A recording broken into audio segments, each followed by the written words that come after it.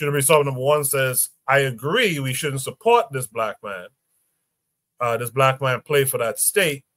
But why do we never keep the same rhetoric for countries like the USA, Belgium, England, Australia, Germany, etc.? So who the black man in question here would be this black man right here. You guys should be able to see that pretty well. Yeah, this black man here. There's a tweet here that says, well, the original tweet said, not this N-word, though. And it shows the picture of this black man representing Israel. But the person who retweeted it, Era Nation, says, a black man representing Israel is a problem. But y'all got American, British, French, and Belgium citizenship, countries that did far worse to blacks and Africans than Israel has and will ever do to Africans. Misplaced outrage just because you saw Arabs doing it on the internet. Seems like that's the only image or tweet from that particular tweet. So this prompt came with a second attachment. This is from Nick Young. I think that's Swaggy P. He used to play in the NBA. He says, so the police shot and killed a 36-year-old black lady holding a pot because she said, I rebuke you in Jesus' name. And we out here playing for the USA. That's a very interesting tweet from Swaggy P. I didn't expect that from him. But kudos to that brother. Before we start the conversation, let's see if Anthony has his sound together. Anthony, how are you this week? Yeah, I got it together, Coco. Peace, brother, man. Peace to all the brothers on the panel, man. Happy Marcus Garvey Day. Yeah, absolutely. Same to you, and thanks for coming through as well. With that said, I guess let's start this conversation. Should we start number 1? I agree we shouldn't support this black man play for that state, but why do we never keep the same rhetoric for countries like the USA, Belgium, England, Australia, Germany, etc.? I guess I could throw in France in particular there too. Trigabi 262 plus says, sad thing is the brother in that picture is Ghanaian. That's an interesting revelation there. So with that said, let's talk about it. How come we don't treat America with the same rhetoric? Let's start it off with Oni this time. Oni, what say you? Yeah, so that's the thing. I don't know. You got me there. First off, what's this guy's name? Afrifa? Like, all right, okay. But I don't know why. Because realistically, see, me personally, I give America the same rhetoric. You know? I give America the same rhetoric. So I don't know. I don't know about this. Why don't we give America the same rhetoric? But as far as, say why Americans wouldn't give America the same rhetoric, because they're American, and I think we have to really come to terms. I think like I said, I wrote this maybe a decade ago, but it goes along the lines of, if you identify as if you're an African but you identify as an American, right, then why would you care about Africa? Or even why would you care about that's pretty much it. Why would you care about Africa? And more importantly, if you identify as an American, right? When America and an African country go to war, whose side are you on? And the reality is this: if you do a broad survey, now obviously there's exceptions to everything. You know what I mean? There's exceptions to everything. But if you do a broad survey, people are going to be on the side of America. Like, people, quote unquote, Americans are going to be on the side of America. And so just the same, in fact, I just saw this today. Israel put out a tweet where they're going around, making a dumb meme, I guess. I don't know. They're asking random people who are not white, are you a white colonizer? And everybody's like, no, we're not white, and this is a diverse country, and it's a great country. So, I'm from Dominican Republic, I'm from Brazil, I'm from, whatever, right? I'm from India, I'm from Pakistan, I'm from India, all that kind of stuff, right? And the point being that this is why it's so important to be in Africa, and this is why it's so important to understand nationalism, right? Because a lot of times you are going to be loyal to the nation that you're in. You're going to be loyal to the nation that gives you citizenship.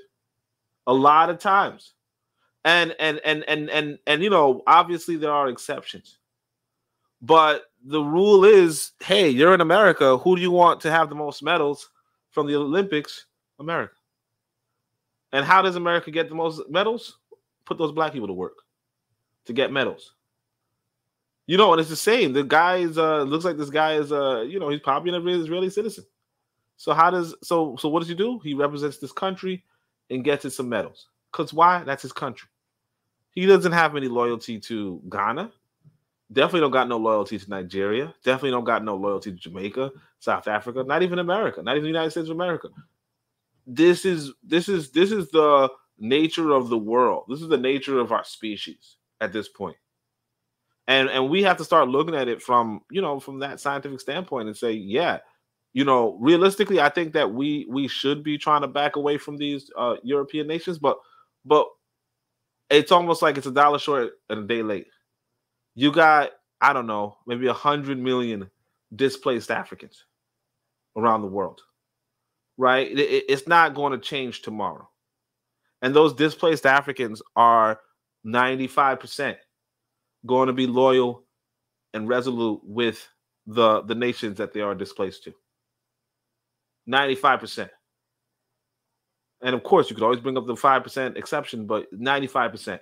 And because of that, it's like, you know, we as African people, we have to either individually, like I do, trickle back into the continent and try to become nationalists over there, or forget it. And actually, sorry, I forgot the assignment.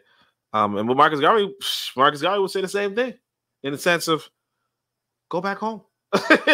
Go back home, build up a nation for yourself. Stop trying to build this white man's nation, because it's not gonna do nothing for you. That's it.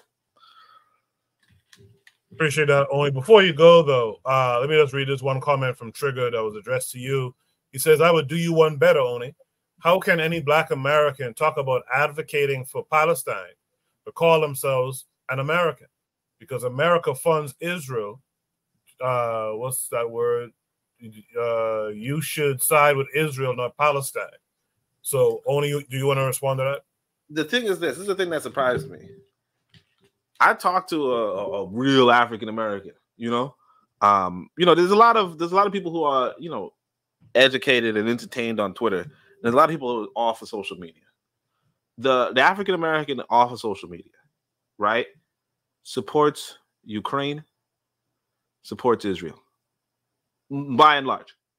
Now, obviously, you know, if you're on social media, you might not, you know, you might see exception, especially like young people. You might see an exception. But like the older heads, because you got to think about it this way. In fact, I'll tell y'all this, man. I don't even want to admit it, so I don't want to say which relative. One of my relatives heard that Pat Bennett guy, whatever, you know, the guy who was shit talking Haiti and said Haiti got an earthquake because of, you know, voodoo or something. Yeah, I don't want to say which relative because, you know, probably a little too close. They was like, yup, that's why they shouldn't do that stuff. I'm telling you, a lot of people like don't let social media fool you. Don't let the youth fool you, or the youth rhetoric fool you, or the loud ones fool you. A lot of people silently, like, they will argue, yeah, you gotta have a strong Israel, you gotta have a strong Ukraine. They'll tell you this. So yeah, you know, Trigger Happy's, you know, Trigger Happy. I don't know where Trigger Happy is, but you know, don't think that Black Americans by and large are against Israel.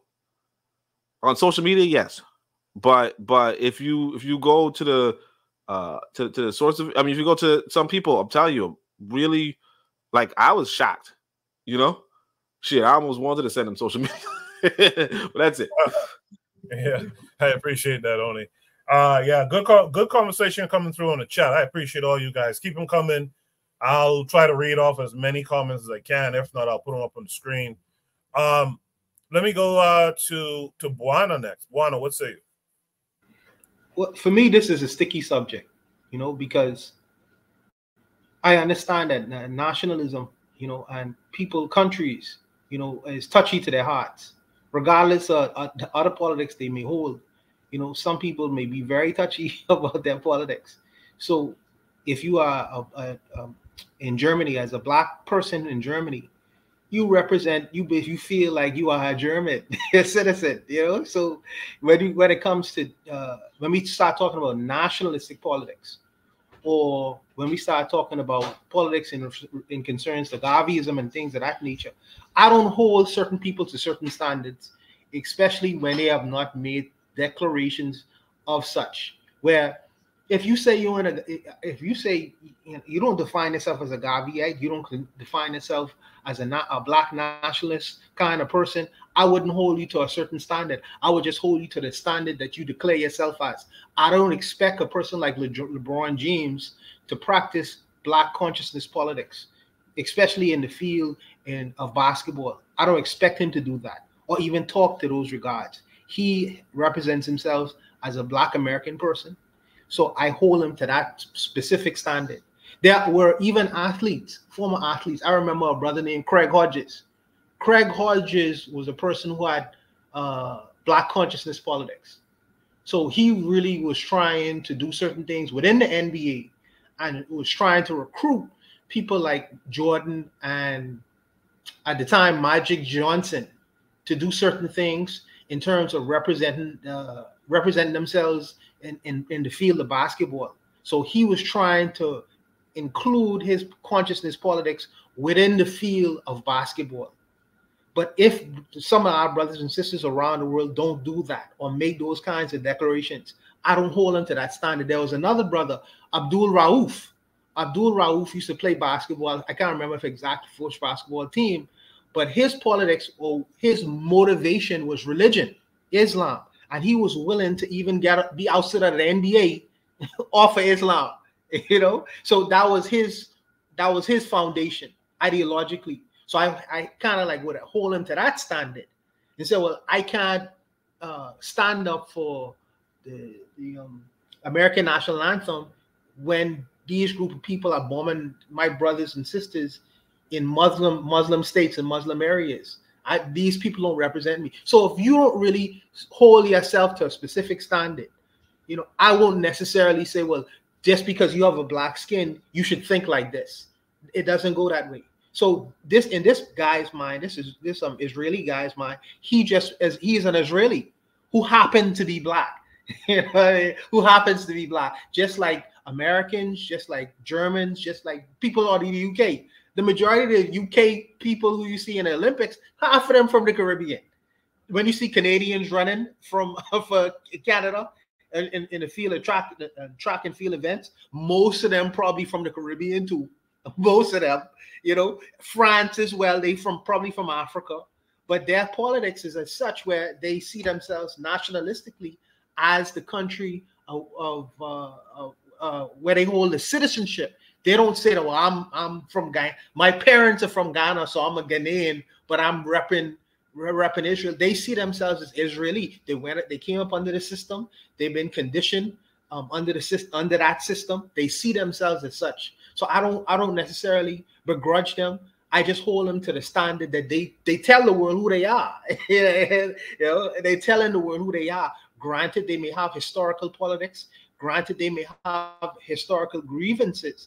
But if they don't stand on the platform and say, I am this, I am a Muslim person first, I am a black conscious Garveyite first, I am this kind of specific person, well, you just a representative of the country, of the flag that you are wearing. You are nationalistic, you are an American citizen, and I hold you to that standard.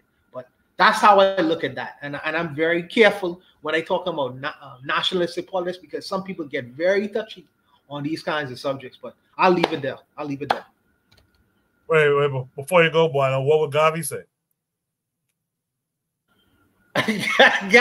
Garvey would say you must be repping the red, gold, and green. That's the flag you're supposed to be practicing under the Olympics. If you in the Olympics, you are repping red, gold, and green. So wherever that nation is in Africa, red, black, and green. I'm sorry. Red, black, and green. That is the flag that you are in the Olympics under. Wherever that country is, you are representing that color. Red, black, and green. True and true. That's what Gavi would say. Where are our colors? This is our colors. You know, but I'll leave it. Appreciate that, Buana. Let me go to Black Steel. Black Steel would say it. Well, couple of things. First of all, I'm noticing some things in common. So it mentioned USA, Belgium, England, Australia, Germany. You mentioned France and Israel. So one thing all these countries have in common is that they are either settler colonies or they established settler colonialism. So, for example, Australia, they eliminated the majority of the Aboriginal population, replaced them with natives. In America, they exterminated a large amount of the indigenous Native American population. Germany went to Namibia, exterminated people there, you know, to build up colonies. You know, of course, hell, Germany practiced settler colonialism in Europe, which was a no-no. You know, they were okay with them practicing settler colonialism in, you know, the Americas and Africa and Asia. But for them to practice settler colonialism in Europe, that's just a complete no-go. That's why everybody is so upset with Germany, because, you know, that's what the idea of Lebensraum was, living space. That's what Hitler wanted for the German people. He wanted to eliminate the inferior races. In America, they called it manifest destiny. The only difference between manifest destiny and Lebensraum is the fact that manifest destiny was more or less successful. But anyways, to my point, people are upset about this because Israel is really the newest settler colonial state on the block, right? And many of the atrocities that were done via settler colonialism and, you know, European invasion, they're considered history. We don't really think about what happened to the Aboriginal Australians because that was a long time ago. You know, they give them Aboriginal Australia Month. You know, in America, we have Native American History Month. You got a few Black people who are, you know, representing and, you know, in the Olympics, because all of that stuff happened a long time ago. Whereas it's a little different with Israel because their settler colonialism is ongoing and it's being live streamed, right? So the events that happened in America's past, where they enslaved Africans, where they killed off, you know, the population, that, you know, you're not seeing that face to face. Whereas now is currently being broadcast to you in 4K. So that's why people may be upset. Like, why are you going with this settler colonial nation, but yet people don't have a problem with this other settler colonial nation? Because it's a matter of when it's happening. They're not wrong. They're not wrong in saying that you should be as aggressive towards the people representing America or Great Britain. But at the same time, you have one nation that's currently enacting a genocide, which can be seen for the whole world to see, versus America, where most of their, well, I'm going to say most of their most horrific crimes are in the past, or not even in the past, because again, that sister was murdered. Their crimes are not as well broadcast, I should say. So they mentioned the cop who killed the young sister who had the pot of water, right? That cop got arrested, you know, and we'll see justice and he had to get arrested because America likes to save face. Even though this is a racist nation, they can't really show how racist they really are because they want to try to pretend to be some sort of moral paragon in the, you know, to the world. Whereas in Israel, you know, they literally had a protest trying to free people who were raping Palestinian men in prison. So all of these countries, you know, their settler colonial ways are in the past, so much to where they're still involved in them, but it's not as open, it's not as in your face, I would say. And I guess there's a slippery slope between that, which is why I say the person making this argument, they're not wrong, right? About why is it? But I think also too, there's no African nation, right? There are African nations, you know, in the continent. There's 54, 55 nations in Africa, but there's not a unified African nation, which is what Garvey wanted, right? So when you're talking about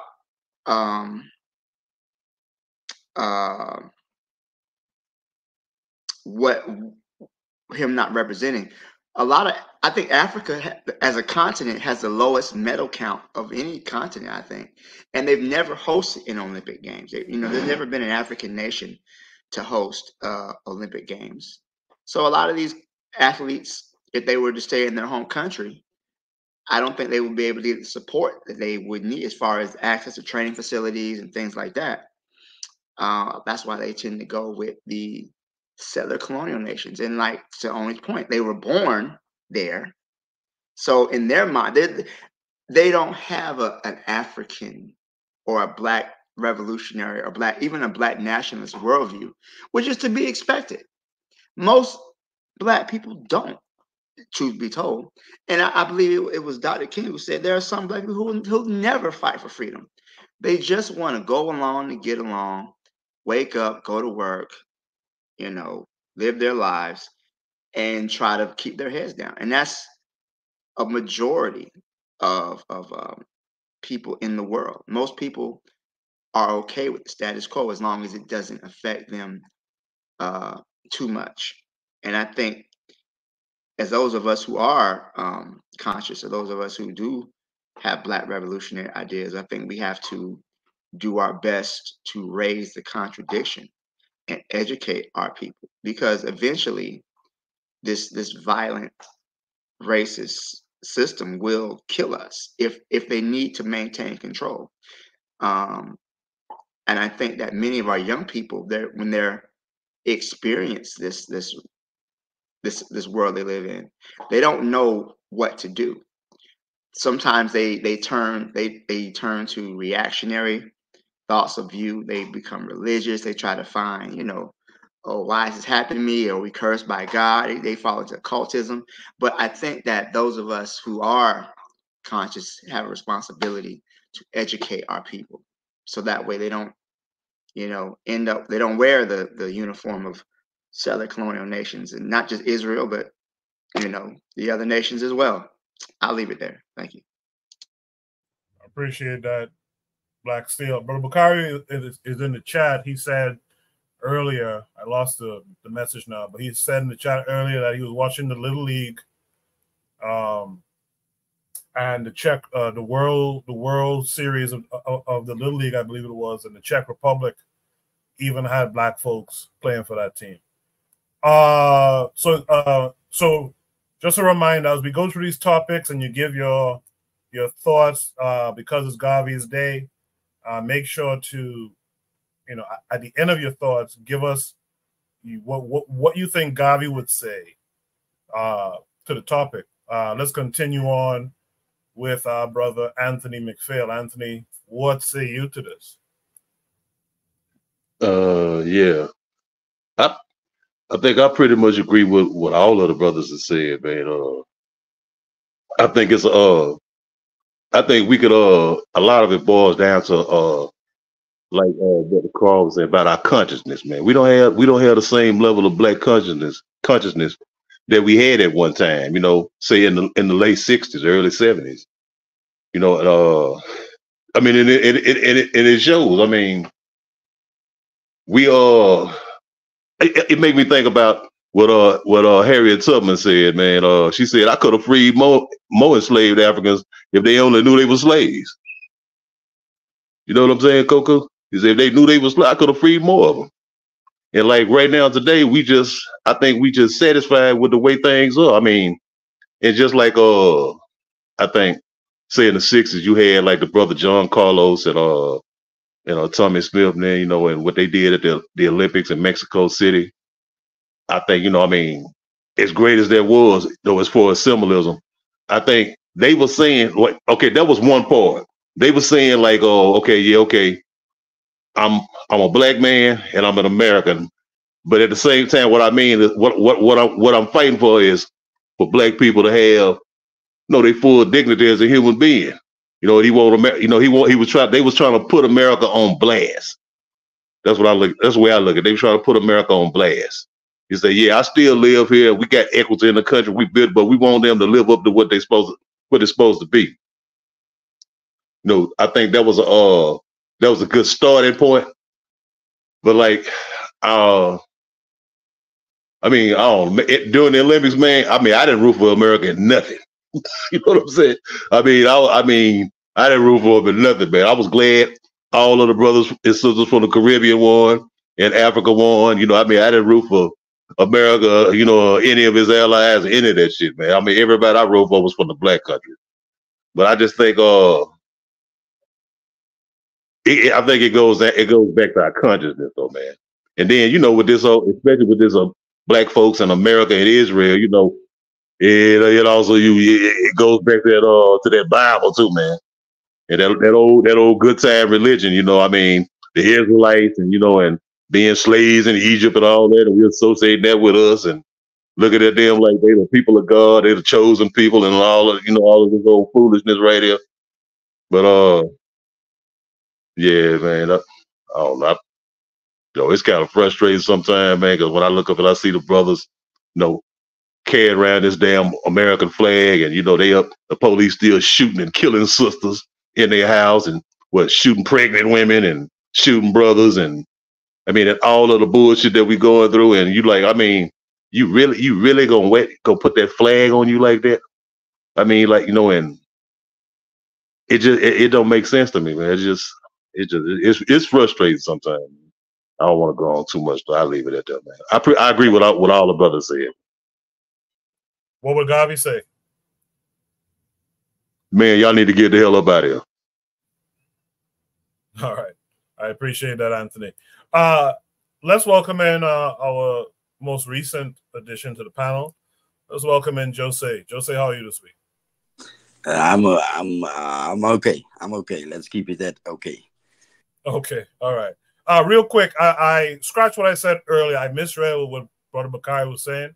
He said there were no black players on that team. They all look like Trump and Putin. So I misunderstood what he was saying about that team. So I'll try to figure it out while Jose is talking. Go ahead, Jose.